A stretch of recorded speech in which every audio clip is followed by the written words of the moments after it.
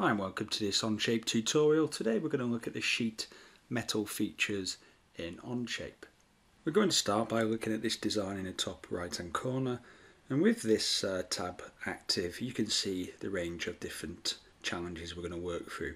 You can also click on the YouTube link or the icon to link to the YouTube tutorials, and you've also got here a tab that gives you access to other resources in tutorials and the channel, which has got everything to do with Onshape on there. So if we have a look at the tab here, we can see the design we're going to have a go at creating. So if we roll back and go back in time, we can see how we've created this. So we started off with a simple sketch, and that's 100mm by 100mm, and that's on the top work plane. So we're going to click on plus. We're going to create a part studio. We'll wait for that to load, and then we can right click and we can also rename it so it's easy to identify, and we can click to confirm that. So we're going to click on sketch. We're going to go on this top work plane, press N for normalize or normal, and then you could click on top as well. We're going to start off with a center rectangle, and I'm going to hover over and select the origin and click and drag that out. I'm going to type in 100 and enter, and 100 and enter to confirm that. So that's fully defined, there's no blue lines. And we could give this a name if we want to, so we can say, I don't know, base sketch, like so. And if you need to, once you've confirmed that, if you think you made a mistake, you can go in and edit that and update the dimensions. And of course, if you've really gone wrong, you can click delete as well. So if we have a look at the model, then we can have a look at what we did next. So we started a sheet metal feature or part, and we've essentially thickened that sketch.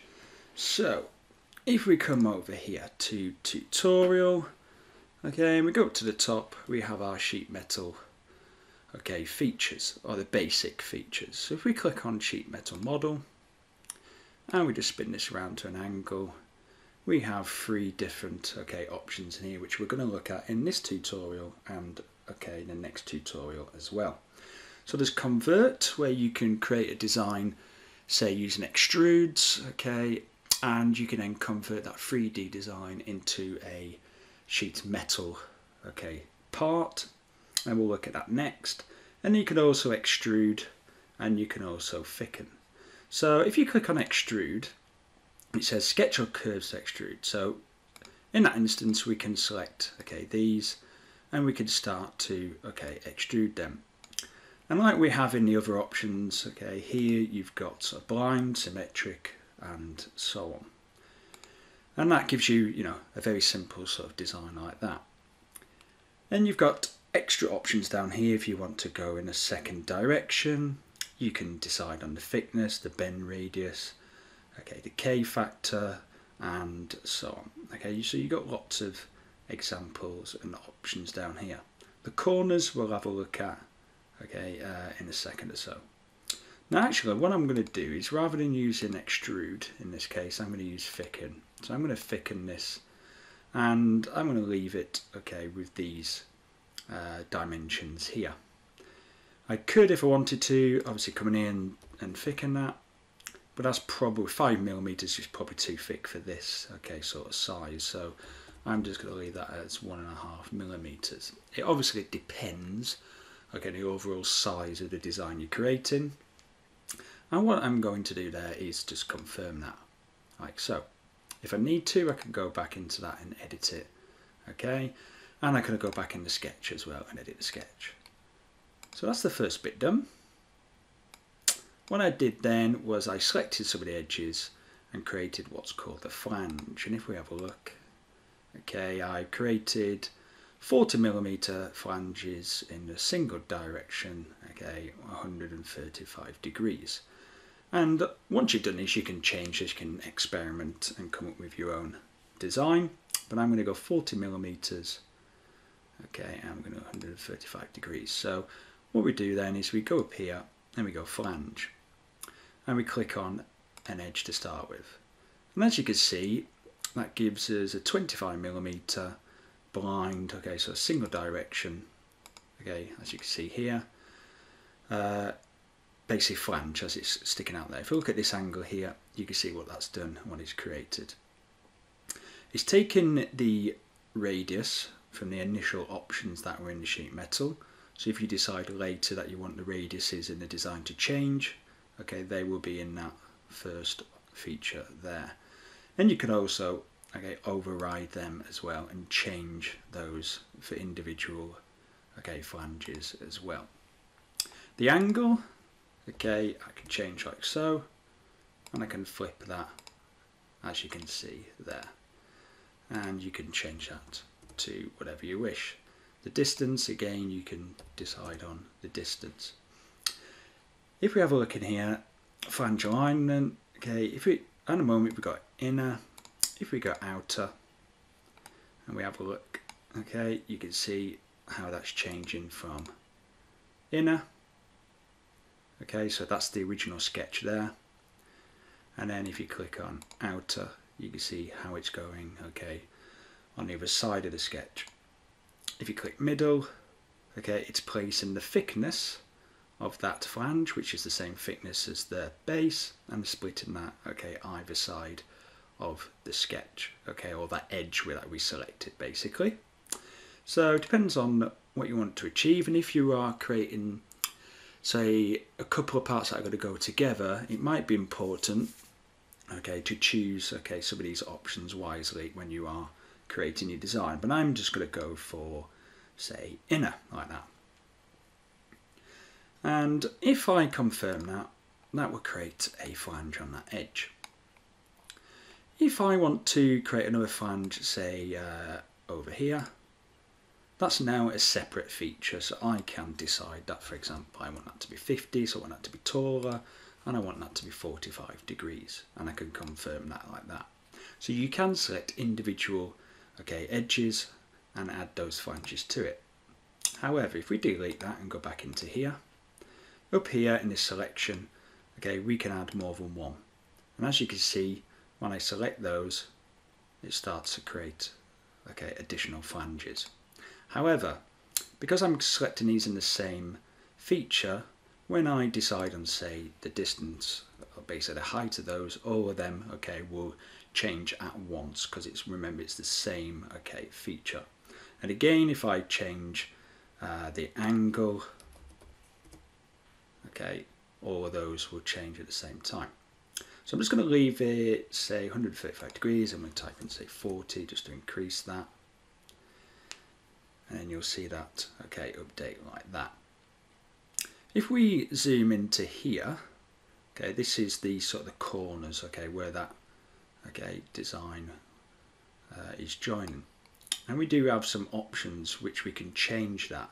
And it's not in here actually, you will find it, okay, in the original. So say I've set my, okay, distance and my angle, and I've decided to keep the radius the same as what I've set previously. I can confirm that. And when you're creating a sheet metal part, one thing you need to keep an eye on is here is the flat view. If you start adding flanges, and when that would sort of fold out into a flat view, if there was an error, okay, you would start getting warnings up here, and you'd also see, say, if there was an intersect on here, so if a certain flange is intersecting another one. So it is important, okay, when you're starting to design and adding, you're checking, okay, this here. So that is simply viewed by clicking on that there. And when we look at, okay, more advanced sheet metal work, we can also come in here and start, okay, editing some of these, and we could give particular features names and stuff like that, but we're going to keep this quite simple and leave this, okay, as it is. But it's good because it allows you to highlight both on the model. So if I click on here and fit that to screen, you can see the bend highlighted on the model, as well as this sort of net, okay, flat view. And again, if, okay, we've got radiuses and angles over here, which are referencing obviously what we put in here. So if we come out of that, we can have a look, and I said we can change these options here. So if we go back into this sheet metal mode, and we scroll further down or down here, you can see we've got all these options. And if we have a look, the radius, okay, that radius which is appearing when we add the flanges is set there, okay. And of course in each individual flange, as we said before, you can override that. So if we come further down, we've got corner, okay, relief type, and at the moment it's got rectangular scaled, okay. We can, so scaled is basically look at the scale factor, then you can change that. And if we look at here, if we look at say a round, all right, you will not see it, okay, update live because it's a separate feature, but if I click on the tick there, you can see that.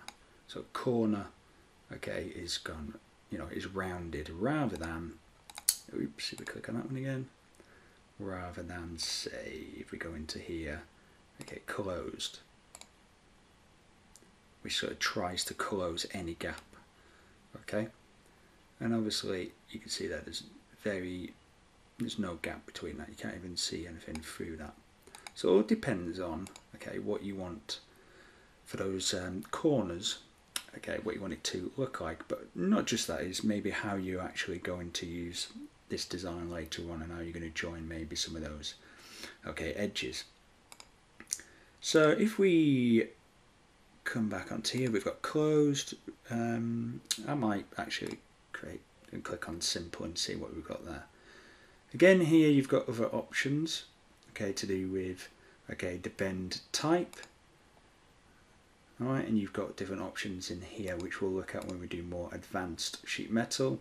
And if you change them, then you'll see your model update. And of course, if anything comes with an error, it will say error, and you have to obviously change that back. But we're keeping this, okay, simple. If I click, okay, final, it does, okay, give me a preview like that. So,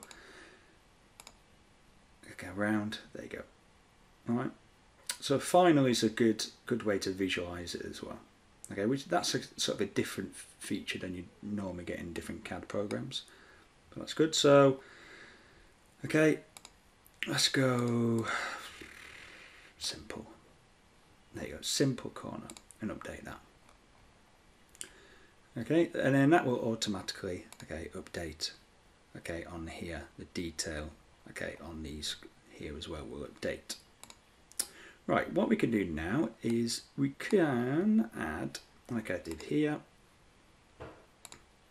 we can add an additional flanges to create this top section. I selected those edges again and I chose 25mm and 135 degrees. So we come into here, we select flange, we're going to select these edges, we're going to type in our angle,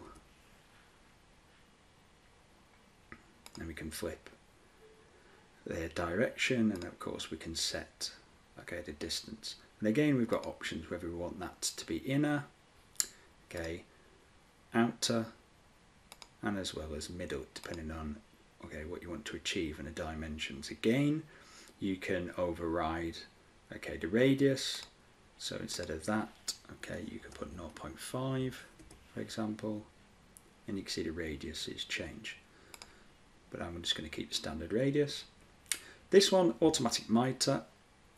You will see basically these corners have been, okay, so not joined together, but they've been sort of moved, so they're very close together, and there's a slight, okay, gap between them.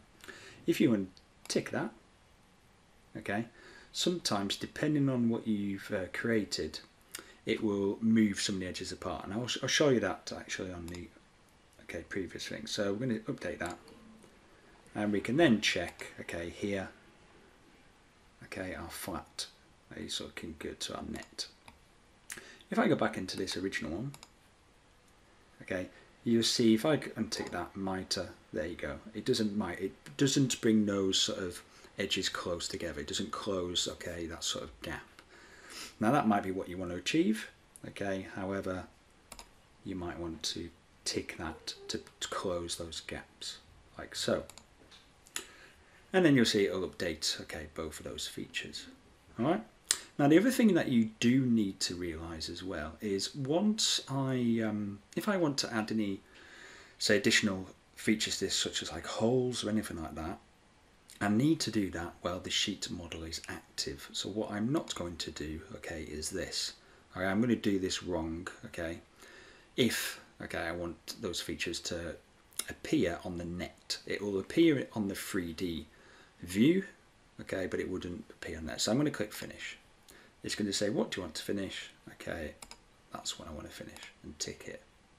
If I now come in here and go, right, actually I want holes on here, and I'm going to put a hole in there, and I'm just going to dimension that, say 8mm, and I'm going to dimension it from that side to be, if I can click the right point,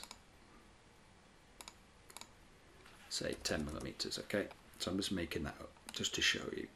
If I go on here, extrude, and I'm going to go remove, and yeah, okay, so say if I wanted that to go through both of those, like that. Okay, and I think, right, I've created that feature, excellent. I go to my net flat view, it's not on there, because I'm applying that feature after, okay, I've finished the sheet metal feature. So what I'd have to do is do that extrude, okay, before, okay, finishing it. If I drag that, okay, before, okay, it may come up with an error depending on what's referenced. So if I go back in time here, oh, that's why, because I didn't drag the sketch. So if I drag the sketch first and then drag that, okay, it is before finishing it. And fingers crossed when I click on this, there you go. I've got those, okay, holes there. And the reason that's got an oval shape is because of that, basically because of that angle there when I've cut through there, okay?